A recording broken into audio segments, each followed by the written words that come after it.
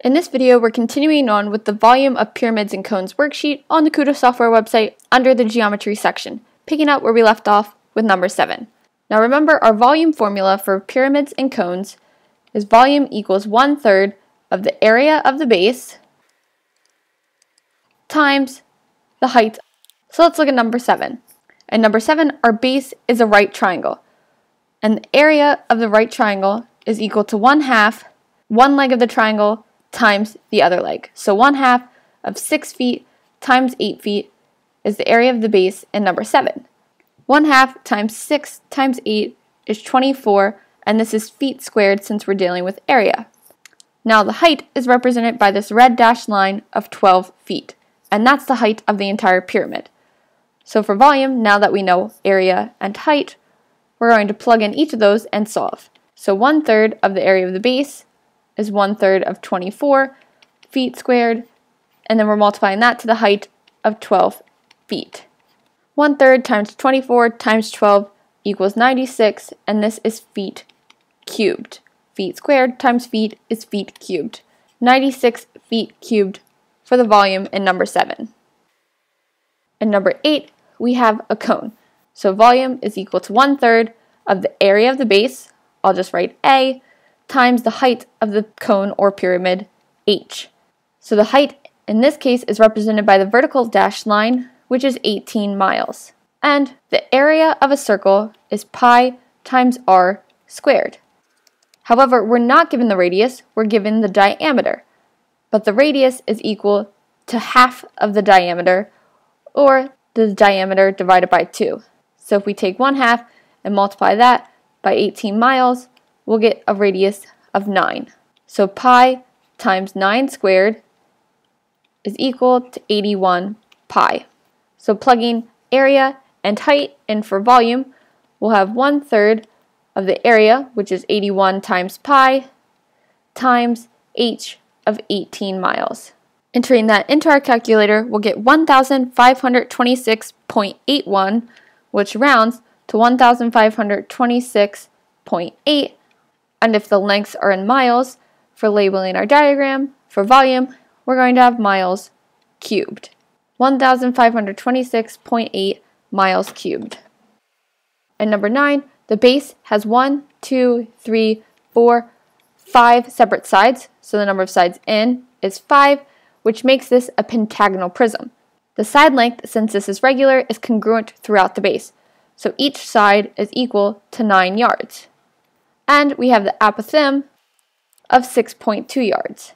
So the area of the pentagon, the area of the base, is going to be 1/2 of the apothem, which is 6.2 yards, times the perimeter of the regular polygon, which is n times s, or 5 times 9 yards. When we enter that into our calculator, 1/2 times 6.2 times 5 times 9 is equal to 139.5, and this is yards squared. Now remember, for volume, we need not just the area of the base, but we also need the height of the pyramid itself, which is represented by the vertical dashed line and is 7 yards. So volume equals 1/3 of the area, 139.5 yards squared, times the height of 7 yards. 1/3 times 139.5 times 7 equals 325.5, and since this is volume, the units is yards cubed. 325.5 yards cubed in number 9.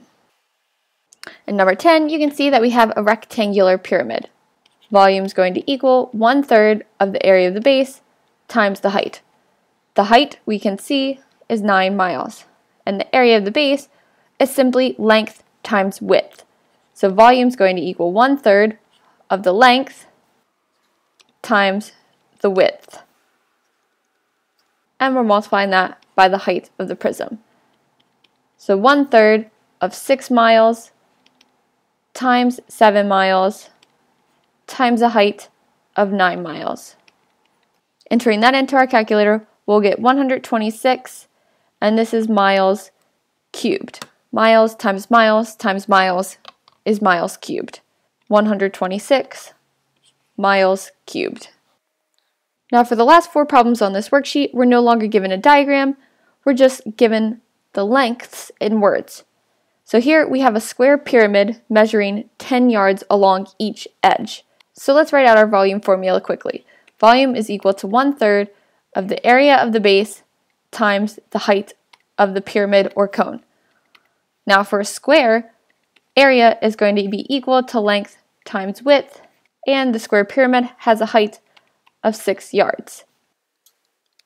So we're going to have 1/3 of the length of one side, which is 10, and the other edge is also 10. So both L and W, length and width, are 10. So that'll be 10 times 10, and we're going to multiply that to a height of 6.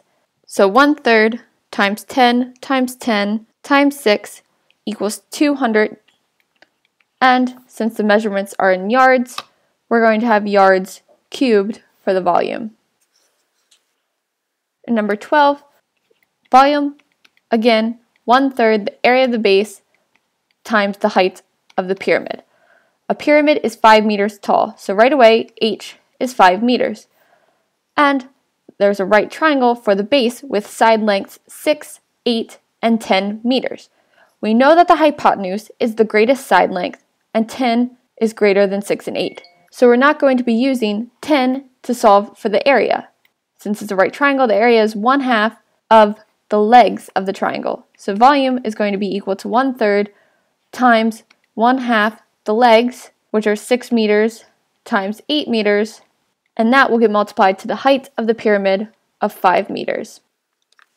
So entering this into our calculator, 1/3 times 1/2 times 6 times 8 times 5 will give us 40 meters cubed.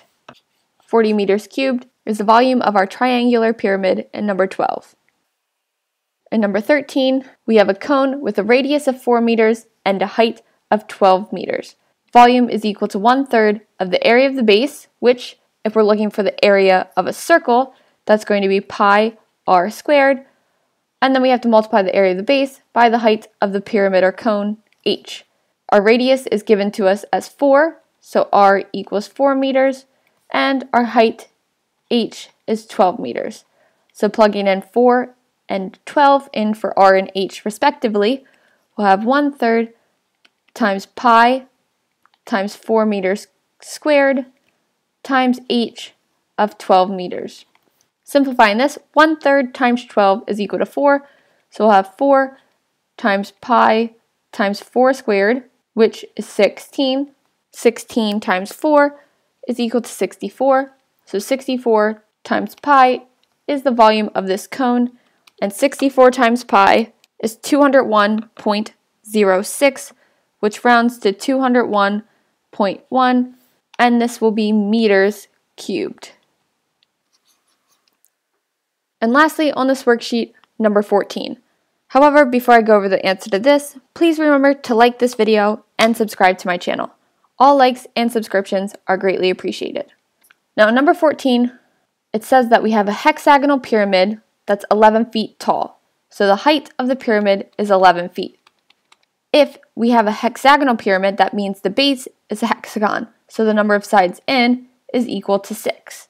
And since the base is regular, and 6 feet is one side, that means that every side of that base is 6 feet. So our side length S is going to equal 6 feet.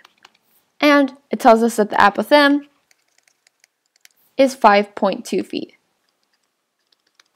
So our volume is going to equal 1/3 of the area of the base, which, since this is a regular polygon, that's going to be 1/2 of the apothem times the perimeter, which is n times s.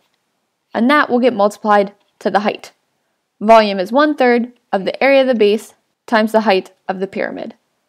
So now let's enter in everything we know.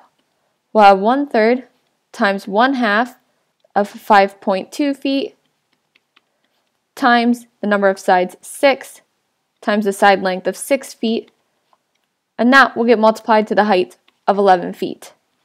1/3 times 1/2 is 1/6, and when you multiply that to 5.2 and then multiply that to 36, which is 6 times 6, we'll get 31.2, but we still need to multiply to the height, which is 11 feet. So that will be 343.2 feet cubed for the volume and number 14. If you have any questions or just want to write me a note, leave it in the comments below. Also, if you didn't do so before number 14, don't forget to click that like button and subscribe to my channel.